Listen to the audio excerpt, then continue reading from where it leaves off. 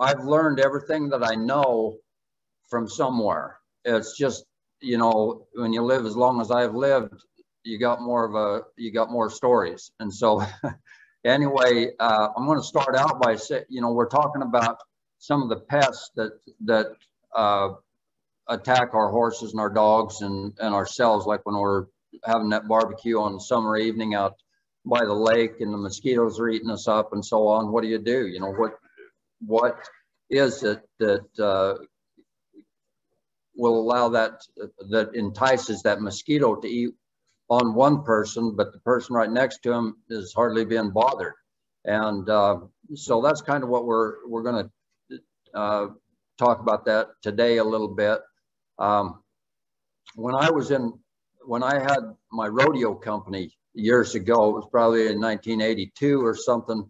I used to keep my horses out on big country, and I went and gathered them in one time to take some to get them ready to go to some rodeos, and I noticed that my horses was just matted with lice on their sides of their necks and underneath their chest, and I got one of them where I could reach him, and I looked at them, and there's about the size of a head of a pin, and oh my gosh, it's really, what the heck? I mean, they'd pick these up in the sagebrush pastures and stuff, and I didn't know what to do with it. I thought, golly, I'm going to have to spray all those horses down with some kind of chemical, and I hated the thoughts of that. And anyway, there's an old man that he was still riding colts at 82 years old. I don't know, Joseph, if you remember that guy. Sam was his name, and he'd ride them colts. He always wore shoes and a flat derby hat. And anyway, Sam was kind of one of those old boys that kind of spanned the generation before me. And I asked him, I says, what do you do to get rid of them lice on them horses? He said, oh, just sweat them up. He said, them lice will jump off of them like they're on the Titanic. And I said, really? And he said, yeah, just sweat them up. So rather than going and buying a bunch of chemicals and spraying on them, I just kicked the gate open on them horses and took them on a lope around a 1,200 acre pasture and sweated everything up. And just like he said, every one of those horses was cleaned up from the lice and just virtually overnight. And so I've learned from other people. It's not that I know anything, or, you know, I've just learned by experience. And so that's one of the things that I'd pass on to those that might be listening, that if you have lice on your horses, that's one way of doing it. We offer a product that's a bug repellent, and it's made up of some different essential oils. And it's a well-known fact that some plants, as they grow, bugs don't like being around them. I don't know if any of you planted a garden or anything, but if you plant thyme, however you prefer to say it, or what some of the others, marigolds. There's marigold flower. You can plant them every little ways all the way around your garden. The bugs virtually will not come in your garden, and it's because, I don't know if they just find it that offensive or what the deal is, but you know, we did it last year at our garden here at our place, and virtually no insects bothered our fruits and vegetables. So there's some things that's pretty simple, easy to do, that are absolute fact. And you know, you've heard me say this before, but when God built this whole thing, he put everything we needed here for us, and it's just a matter of knowing what that is and accessing it, and it works way better than anything man's ever come up with. And so I'm telling you that when you get the right essential oils, and an essential oil is simply the pure oil that's extracted out of certain plants, and you take those oils and you put them together, and them bugs just flat don't like them. And in fact, some of them are absolutely lethal when that insect comes in contact with them. And then I guess it was last winter before last, I went down to Arizona, and I had a water hose running from the water hydrant to one of my trailers there. And I noticed it was a white hose, and I noticed a little black line that was moving on that hose. And I looked at it closer, and it was a bumper to bumper crop of piss ants, if you will, them little bitty ants crawling up that hose. Green so powder for this, maybe. I'm sorry, what? Oh. Go ahead, Dad. She was unmuted. Anyway, I noticed, I looked closer, and it was these piss ants, and I thought, well, where are they going? So I looked, and they'd found an access into my trailer. They had found a box of frosted mini wheats, and them things had ate almost all of those frosted mini wheats, but there was a steady line all the way from the pantry in that trailer clear outside, probably 50 feet. And I went and got our fly spray that we use on our horses, and I sprayed that, and them ants died without taking another step. There was a black line that was dead on that hose all the way and inside the pantry and so on. I put that in there, and it stopped. I mean, it didn't discourage them. It killed them on contact. And I've done some different tests and so on with that stuff. And I've got this concentrate that we sell. You add water to that. But if you was to take that in its concentrated form, and you put if you had a tick on you, for instance, and you put like a Q-tip, a cotton swab in that, and then just touch that tick with it, and just kind of painted the tick with it, they will back out and usually die within minutes. But they back out first because they're looking for relief. And so it's just a really cool way to do it. There's no way that that injection site then is going to be contaminated, because it's a clean escape. In this country where we live, and this is something that wasn't where I was raised, but they've got what they call buffalo gnats, and they're about, oh, I don't know, they're probably the size of a little smaller than a mosquito, but they're fatter, they're wider. And they get on the inside of these horses' ears and on their chest, on their undercarriage of their throat latch, underneath their jaws, and up on between their hind legs and their belly. And just, they're vicious. They're, you know, I've had them bite me before, and they demand your attention immediately. But anyway, they fill up with blood, and you can wipe your hand across their belly a lot of times, and your hand will just be black from the gnats and red from the blood. And you can take just a little bit of this salve that we make, this Equa salve. It's got some essential oils in it too, and I just put a little bit of it on my thumb, just what I don't scoop it out of there. I just rub my thumb on it, and then take that and just rub it up the inside of them horses' ears, and it keeps them gnats out of their ears for 3 or 4 days. Also, I'll put a little on my hands, just rub it on my hands and rub it down their neck and across their, you know, it's just real easy to apply, and it's because it's oily, it stays longer. And so that's a really good way to handle that, what we call buffalo gnats, or any of these gnats that are kind of like hanging around and so on. And then obviously we have the fly spray, and that fly spray does a really good job on flies around their faces, the house flies and so on.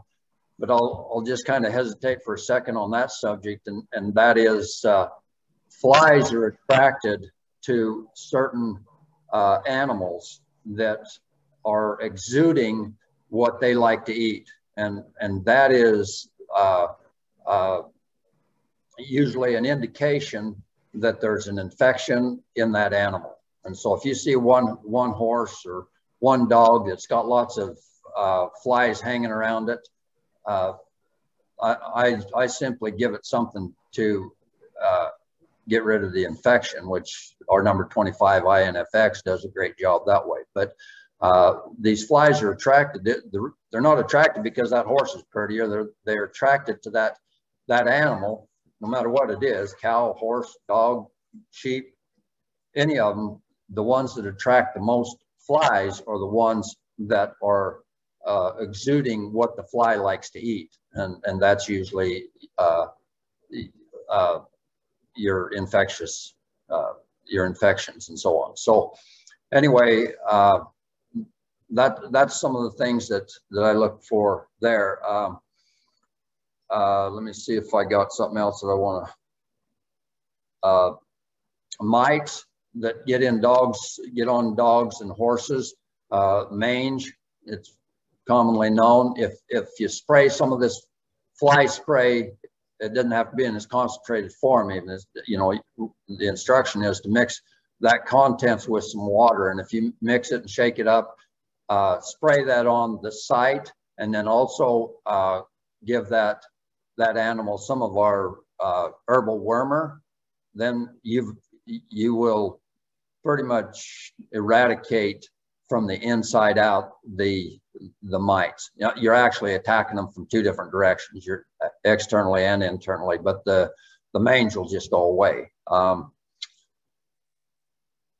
of the other things I was going to mention was scratches on horses.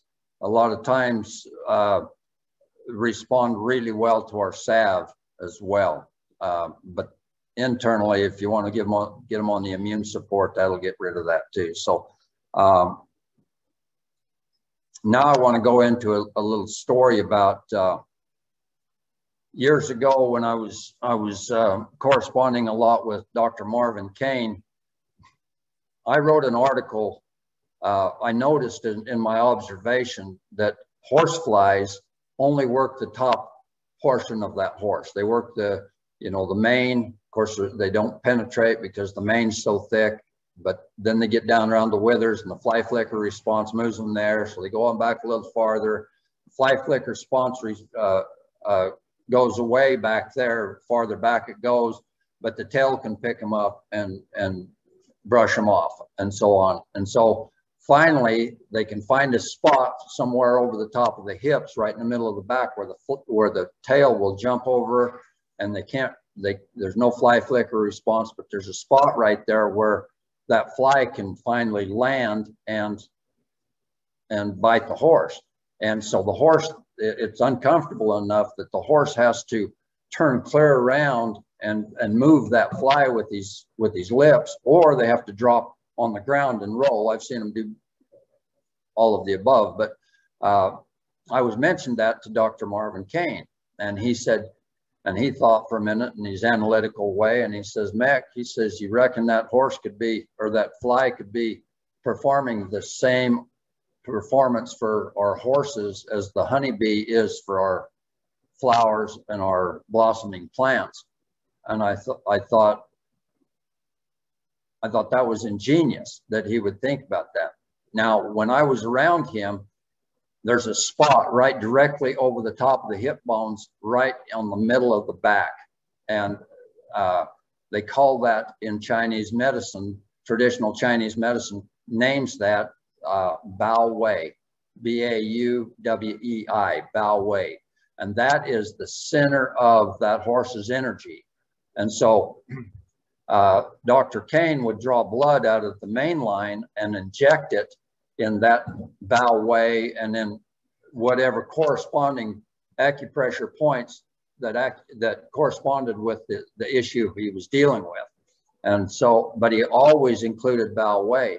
And so when he mentioned that, I realized that that's exactly where that fly was trying to reach. And he was moved everywhere else except right there. That's the only place he could land where the tail wouldn't move him. Fly flick response is not there.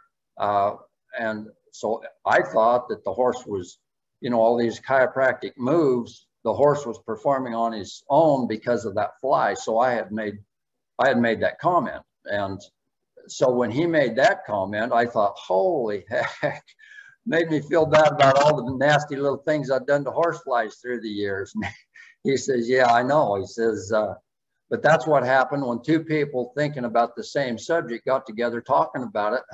More light was shed on it. And so, this knowledge comes and this understanding comes as you're looking for it and as you're open to learning it. And so once again, kudos to those who's on this Zoom call, especially week after week, because there's so much that we can learn, and there's so much that we can teach other people if other people are willing to learn.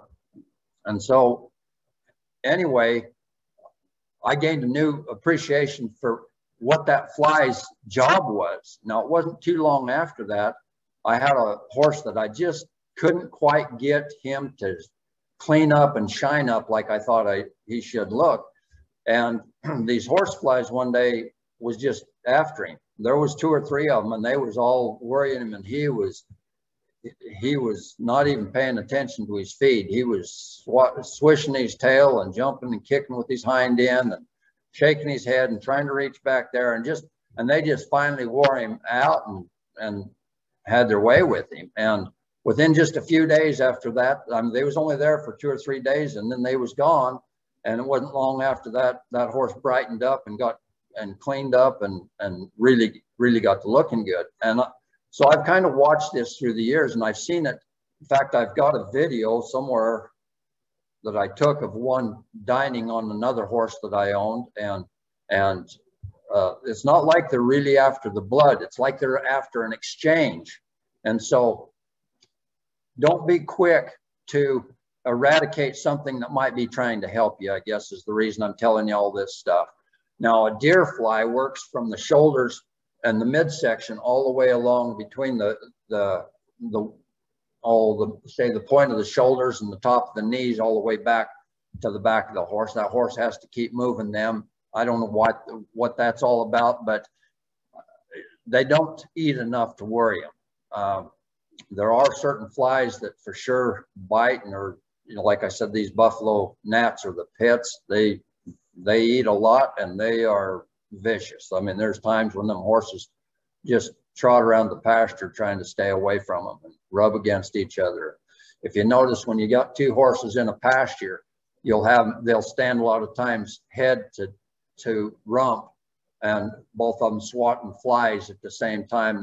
One's keeping the flies off the other one's face, and you know, they're off each other's face. And so we want to try to create that environment as much as we can too, rather than pinning them in their single pins and putting a fly mask on them or whatever. You know, there's just things that sometimes supersede some of the things that we think. And so I give you some of this stuff to make you think maybe outside the box a little bit, and hopefully it will shed light on the whole picture, that the way God intended it, and we don't get in the way, you know, because sometimes that's the way we do it.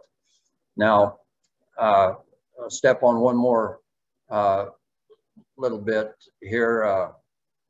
One of the things that you see a lot is horses that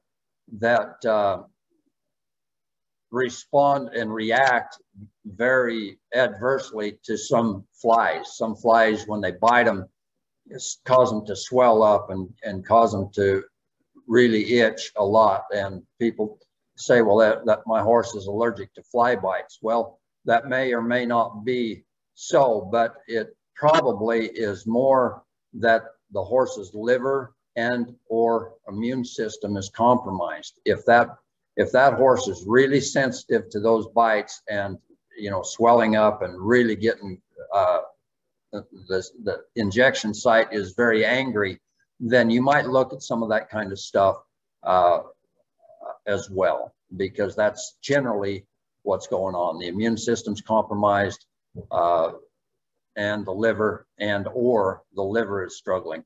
The histamines are made in the liver, and that's where you've got to help. So anyway, I don't know that I've got anything else that needs to be said. All of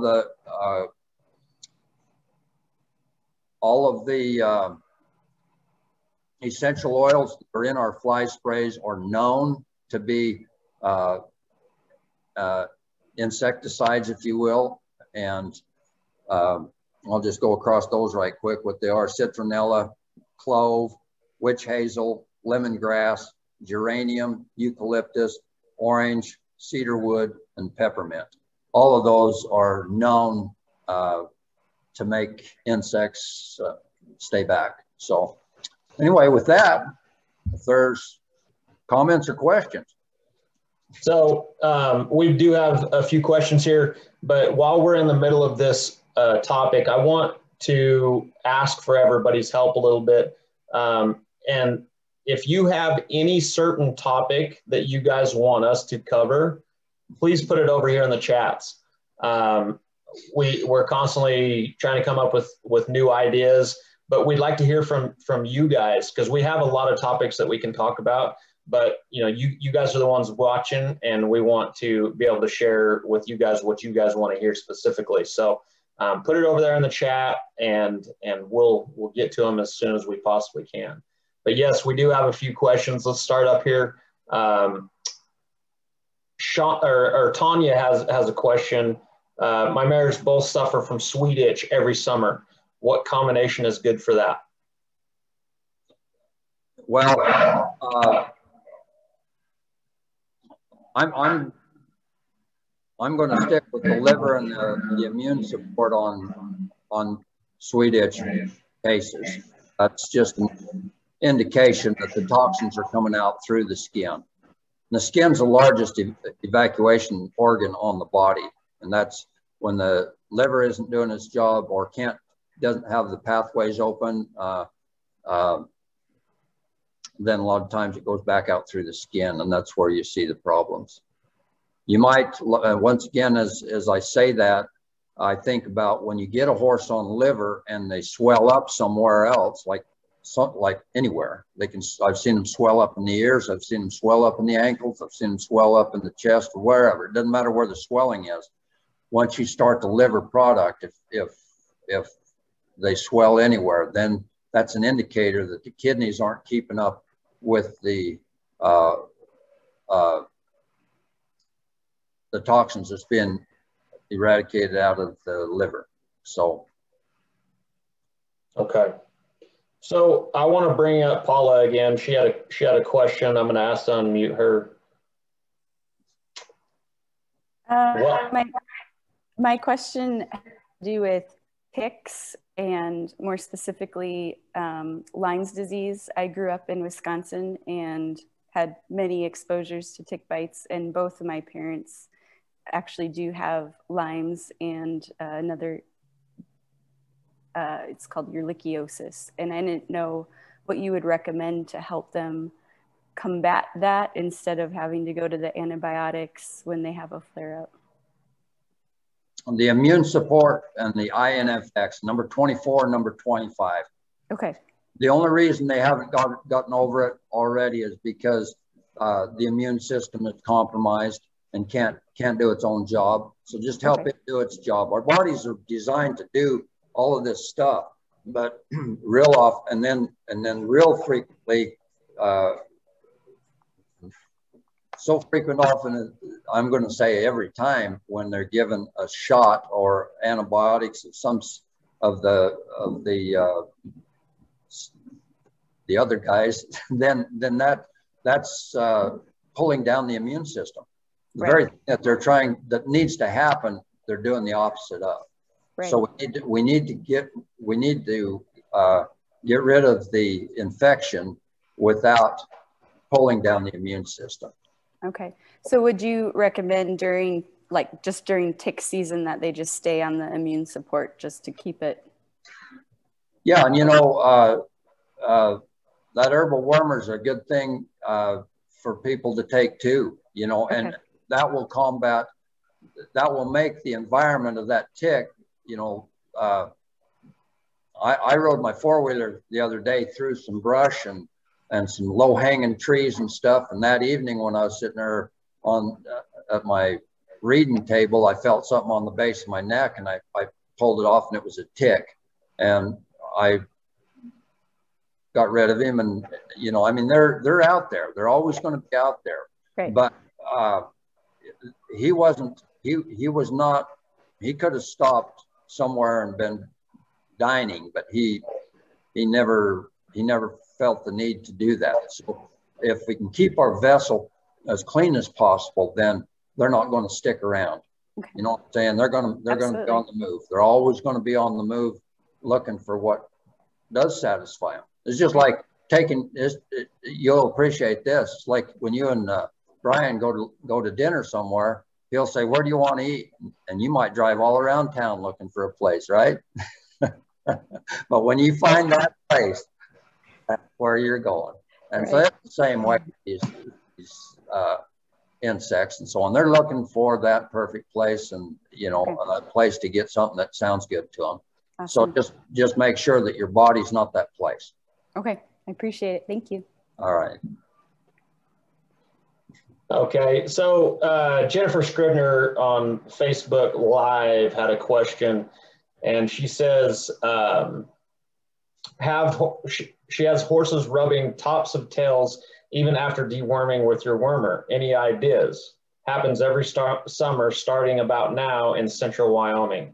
I've used many natural-based soaps to clean often, and even put many good oils such as coconut, neem, argan, etc. on the base of the tails. Well, sometimes rubbing their tails is not just an indication of parasites. I mean, sometimes it is, but sometimes it's not. It might be that their skin's just a little bit dry. Our hemp seed coconut oil does an amazing job of keeping the hair moist and the skin moist, and does a great job that way. But if in fact it is parasites, our herbal wormer should get rid of that. Okay, and then she's got a follow-up question, or a second part of this question. It says, one mare that lost the first half of her mane years ago, and it does not grow back. I have tried everything. Thanks. Well, once again, I'd try that hemp seed coconut oil on that too. Now, if by chance she's killed them that, made a scar tissue situation where that mane was, well, it might not ever come back. I don't know that. I can't tell you that. But if we have something that'll help the mane and tail, it's the hemp seed coconut oil and maybe our feet and bone support. Yeah, and I have a follow up with that. A little fun fact is, a lot of people are attracted for mane and tail growth along with hoof growth, everything like that, with biotin. Biotin is naturally produced in the hind gut. Our probiotic does a very, very good job of supporting that hind gut and doing the things that we need to do there. So when I'm getting horses ready to go to a sale or to some sort of event or anything, all of my horses, because I love long manes, I love long tails. I've got a black horse that I constantly have to chop the end of his tail off because it drags the ground. But they're on probiotics and the hemp seed coconut oil from us. So try that route and see what happens there. Let's go on here. Let's see here. Russell and Annette Borg said, can you address summer sores? Yeah, it's the same deal as, immune support and the liver. Okay. We've got a question here from Elaine Dame. Please address hypothyroidism in dogs on a future program. That was not a question. That was what she wanted to address. So sorry, I'm just going through these, trying to read them as we go. Tanya says, my mare is experiencing hock issues. They are currently in the process of fusing. Any way of supporting her with inflammation, pain, and speeding the process along? That could be a future topic as well. So you want to address that right quick? Well, I can, yeah. The feet and bone support does a great job of strengthening bones, tendons, and ligaments. And real often, in fact, I'm going to say in the high percentage of the time, the kidneys are implicated. People often ask me, why would the kidneys be implicated in a bone and tendon and ligament issue? Well, all of those structures are fibrous, and if like in bones, maybe not as evident as it would be in the tendons and ligaments and the muscles, but when them fibers open up, and then you have toxins that get in between those fibers, then they have a tendency to tear rather than be elastic, and the elasticity goes away. Now, I'm going to relate this to myself. Here about a month ago, I come home from basketball one evening, and next morning I was so dang sore. My shoulders were just really sore, and that was kind of uncharacteristic. And so I checked for the kidney support, and sure enough, I was needing that. And so I started taking one of those a day, and I mean, it just disappeared. I'm back feeling good again now. But there was a few days when, and so I've felt it personally. And this kidney thing is huge. Anybody within the sound of my voice now, I mean, they've put in 3 new kidney facilities between where we live and Blue Lakes and Twin Falls, which is about 20 miles, and they're all full, and people on kidney dialysis and so on, and the Western medicine don't even see it until it's life-threatening. And I'm telling you, if you learn to understand how this all works, you don't need to go clear to there to just address it way before then. And so I'm going to suggest that the kidneys need to be helped in almost all bone, tendon, ligament, muscle issues. So, I mean, I've been pretty steeped in that subject for the last few years, and I'm telling you, it's huge. It's huge. So, yeah. Wouldn't you say that this is all connected? I mean, you know, we talk about, you know, the liver and the kidney and the immune support. You know, there's so many issues that you know, if we don't take care of these things, that can happen, and it can happen in a lot of different angles and directions. I guess give everybody on here a breakdown of preventative action on a yearly basis of what you do. Yes, right now we're getting into fly season. We're getting into, you know, the bugs and the flies and everything, which in a result, if we don't take care of, is very taxing on the immune system and drawing that immune system down. So what do you do, Dad, on a yearly basis, I guess seasonally, to stay ahead of the issues before you have a problem? You mean on me personally, or on my horses and dogs and what? Either way. I'll let you pick. Well, Chance, Dulce, you guys have both heard me say many times, watch the horse. Let them tell you. Let them dictate to you what's going on. You can't say this is absolute, because it's not absolute. What's going on in my horses may not be going on in Paula's horses or Heidi's horses or Elaine's horses. Everybody's horses are different. Every area is different. And so we really do need to learn to shut up and listen for a change. You know what I'm saying? And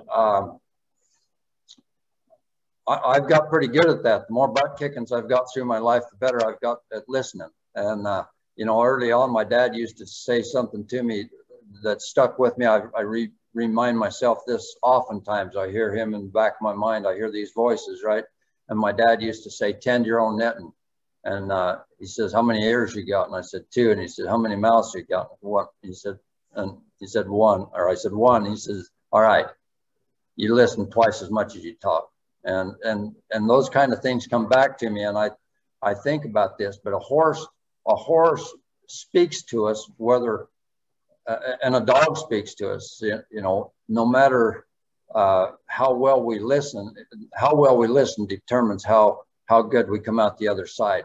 But there are lots of books written about seasons and you know, traditional Chinese medicine. The better we learn that, and the better we understand, you know, how, and watch the wildlife. I mean, you know, the deer and the elk and everything does things certain times of the year. And look, you know, they're down low in the wintertime, they're up high in the summertime, not just for the weather, but because of the vegetation that grows there. And so volumes have been written about this stuff. Personally, what I do is, just like I said, when I'm sore, or when something makes me sore, I say, whoa, what caused that? And I start looking for it. I don't accept it as norm, because I know it's not norm. I'm not supposed to be sore. I'm not supposed to be overly tired just because I worked hard. And so I start, all right, what is it I got to do here? And I get into my books and I look, you know, if I don't know the answer to something, I go looking for it. But right, let me be more specific about what I'm doing right now. Right now, I take a liver, one capsule of liver a day, one bright eyes. I take a B complex when I sweat a lot, like when we work out like that. Your B complexes are being challenged. So I take a B complex. I take a Panax ginseng, which is a whole body herb. They call it the man herb. And I'll say woman as well. It's people herb. It's a whole person. It's a whole body herb. I take one turmeric. I take one immune support. And if I ever feel like I've got wind on the back of my tongue, and maybe there's somebody out there that understands that, but when you inhale, if you feel like a coolness on the back of your tongue, that's an indicator that there may be weakness in the immune system. I'll take an INFX. Then I take a bone and tendon BTC, bone and tendon cartilage, or bone and joint, one of those a day. I am what I am. Yeah. And I'm one of each of those. Yeah. And just, you know, for years, I kind of caught you there, and you caught yourself too on the BTC and the bone and joint. But just so people aren't confused about that, when we released our people line last year, beginning of last year, what we did is we combined, you know, essentially the 12 feet in bone with the number 18 joint support and made a master mix. So, you know, it takes care of all bones, tendons, ligaments, promotes the synovial fluid, has herbs in there for pain and inflammation, also has herbs in there for the kidneys to get those impurities flushed out of the system. And it's an awesome product. So I highly suggest it to anyone. But, you know, that's one thing that I really like that you have always said, Dad, and it translates to me is listen to your horse, listen to your body. You know, there's, you know, in today's world, there's so many people that follow trends or fads or whatever it might be of, you know, everybody else is doing it, so maybe my horse needs that. That's not the case. You know, we live in Southern Idaho. You know, somebody that's in Florida or Georgia or somewhere down there, you guys have different issues that are going on that are not going on in our season in Idaho. Whatever that is, listen to your horse and make that call. They don't actually speak words, but they do speak. And so we want to empower you to have that knowledge through these Zoom calls and us giving you the knowledge to be able to listen to your animals and be aware of the things that are coming to mind in your everyday lives, and to put those into action. So we are getting to the end of the hour here, and you know, once again, just an awesome topic that we talked about today. It's another topic that we have never addressed, and we like to hear the knowledge that comes out of your brain, Dad, and we appreciate you being on here as always. And you know, once again, I took a couple of little golden nuggets. They were making fun of me this morning because I have a book from my mentors that I say I'm going to share my nuggets. And they're like, would you quit using the word nuggets? And I said, how about golden nuggets? How about that? So yeah, golden nuggets that we're going to take into our everyday lives and use.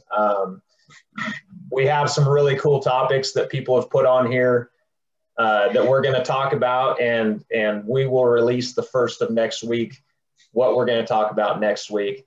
And one thing that I want to share with you guys is don't be afraid to share this knowledge that you guys are getting. That is the whole reason that we do this.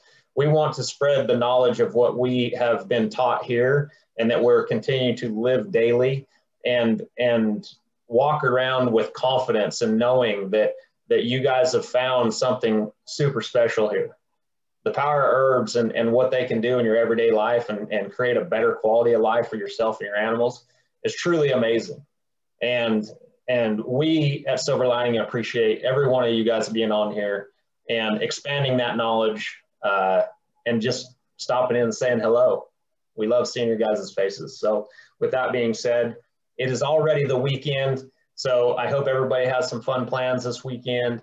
Maybe it's with your horses, maybe it's with your family, but whatever it is, as always, be safe, be healthy, and be a legend. We'll see you on here next week, everyone. Adios. Thanks, y'all. See you.